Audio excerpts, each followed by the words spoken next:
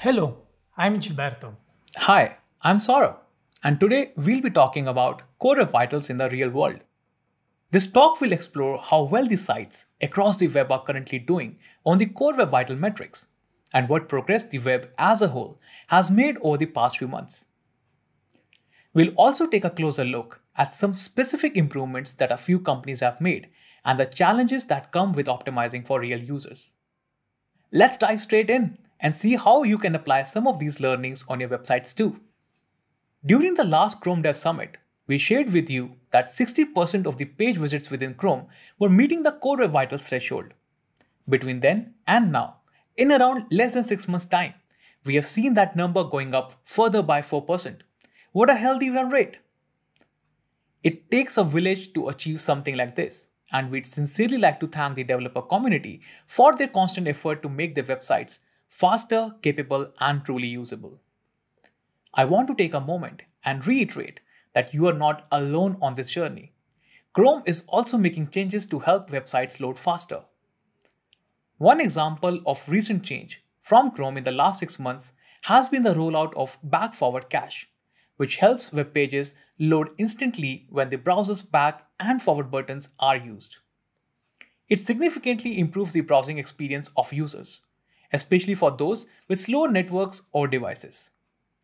Back forward cache has been supported in both Firefox and Safari for many years, and now it's available in Chrome since version 96.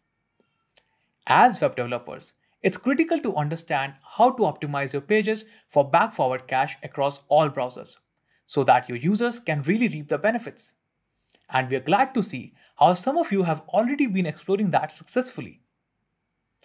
Mindvalley, for example, has optimized their pages to qualify for back forward cache, ensuring that the pages aren't reloaded after each click of the back and forward buttons. This makes those experiences both instant and seamless. When pages are loaded from the back forward cache, they are far more likely to meet all the recommended Core Web Vitals thresholds. So ensuring that your pages are eligible is a great way to improve your scores. We just discussed how more and more page visits within Chrome are meeting the Core Web Vital thresholds. But keep in mind that a large portion of web users spend most of their time on just a handful of very popular websites. So let's dig deeper and see what the picture looks like at the origin level using the data from Chrome User Experience Report. By focusing on the origin, we can better understand how the web is doing as a whole, considering both big websites and small. Amongst the three metrics, cumulative layout shift metric saw the most significant uplift of 5.3%. This number goes up to nearly 25% when compared to the stats from a year before. This means the content stability has been constantly improving across the web. Overall, approximately 4.5% more websites now meet the Core Web Vital threshold at the origin level. And that's a huge improvement within the span of just a half a year. In fact, if we compare it with the same time last year, this improvement is nearly 15%. What does that tell us? In a nutshell, this means that all kinds of sites, whether big or small, have had success improving their Core Web Vital scores. This gives us the confidence that our combined efforts are moving in the right direction. Also, more and more companies are realizing that improving Core Web Vital is important not only for users to have better experiences, but also to have positive business impact as an outcome. As a result, we have seen many companies prioritizing it, even making them company-wide key performance indicators. But while the momentum is good, we still have a long way to go. Largest Contentful Paint in particular has a lot of room for improvement, and we hope that if we can help more and more websites fix these issues, we'll see a major jump in the overall number of websites meeting all three thresholds. As a matter of fact, it's quite common for sites with global traffic to have really different largest Contentful Paint metric values across countries. Users may get different site experience depending on where they are located and what devices they are using. For this reason, it's critical for site owners to analyze their audience to better understand how these indicators change across multiple dimensions. Remember, network conditions and device capabilities are key influential factors of these metrics changing. Let's cover the Journey Web online magazine for web developers and designers Machine Magazine took on optimizing the largest contentful paint metric globally. Optimizing for core web vitals requires knowing how to read metric values in the right context, depending where the data comes from, either from real users or lab synthetic testing tools. Data based on real users, as measured by the Search Console Core Web Vitals report, suggested that most of their pages were not passing the largest contentful paint metric threshold. They ran through most of the common reasons that cause high largest contentful paint metric timing. The first bottleneck to check is the presence of pages with slow server response time. So they focus on optimizing their content delivery network in order to deliver a low backend time on traffic from every country. Then the render blocking time resources had been reduced by inlining critical CSS and deferred JavaScript. This is particularly positive to reduce the page blank screen time that acts as minimum possible value of the largest contentful paint metric timing. The third point is to optimize the resource's load time, in particular images that could drive the LCP timing. Their images were appropriately resized and served using the AVIF format, but they also took care of the critical images network request start time that should trigger early.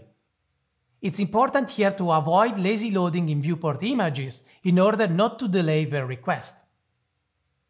Thanks to all of these efforts, their Lighthouse score improved from a sub 50 to a sub 70 range on mobile, topping to a maximum 88 Lighthouse performance score on their homepage at that time.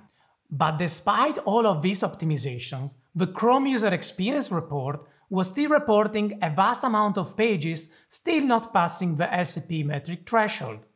That's when they decided to implement Real User Monitoring, or RAM as we call it, a technique that measures and provides websites performance insights of real users.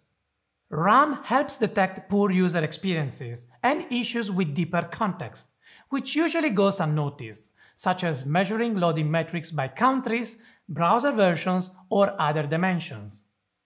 There are both free and commercial solutions available in the market that are applicable to any type of site.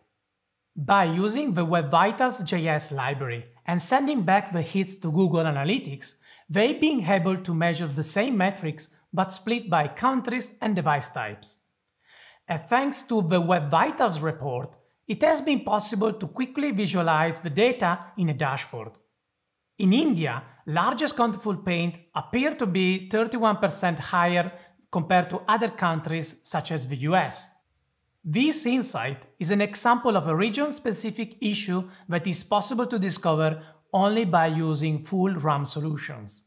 The next step was to measure the core Web Vitals metrics by other dimensions, such as the network connectivity speed, device capabilities, and user-chosen settings. They found out that 66% of the India Chrome mobile population had data saver enabled.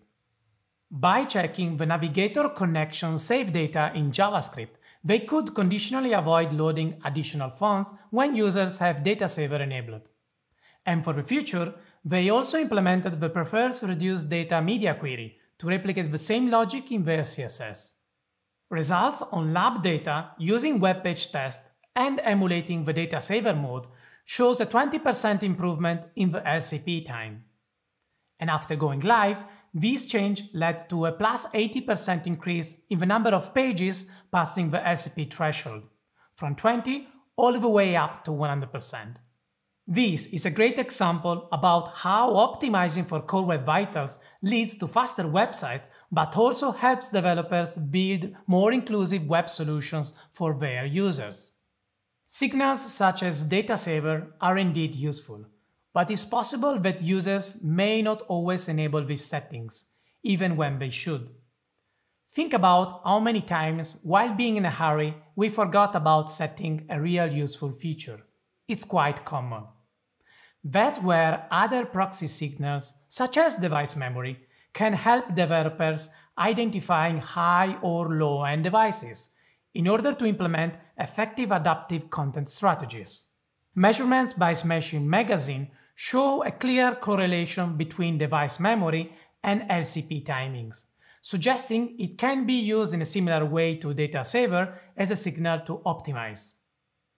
If you have a site with high traffic from low-end devices, it's suggested to split metrics by this dimension to understand whether further actions should be taken in consideration. Now, let's turn to another part of the world.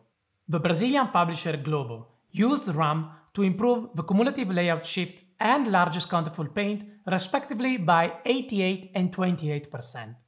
In a market where low-end devices accounts up to 35% of the Chrome sessions. And beyond the standalone browser usage, other sites like Line used RAM to improve co-web vitals on their app using web views, topping a 20% LCP improvement. Overall, all of these companies use RAM to first identify and then take action on performance issues as faced by real users. The challenges may be different for e-commerce, social networks, news publishers, and even CMS. But what's important is that by knowing these data points, through the help of RAM solutions, they all successfully manage to improve their end users' experience. Alright, to summarize, remember that the Core Web Vital is a measure of real user experience, which is why real user measurement tools is critical to understanding and optimizing those experiences. If you have never tried out a RAM solution, we strongly encourage you to. Next, go deep into your analysis. Don't just limit yourself to the basics.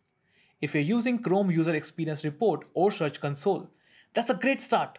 But you'll have a much better understanding of how your users are experiencing your website once you start drilling down dimensions like country, device, or even very specific feature preference of your users like we discussed today.